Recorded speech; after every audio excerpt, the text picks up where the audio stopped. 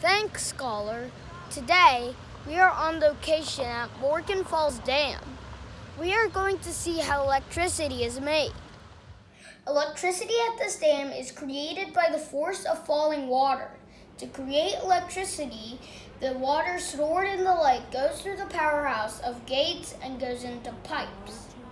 The water then turns the blades of a turbine.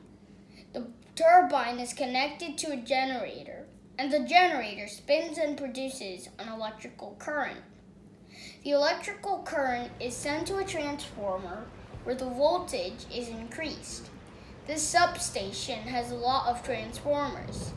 The transmission lines shown here carry the electricity over long distances to our home, businesses, and communities. This has been Steaming It Up with Samuel. See you guys next time.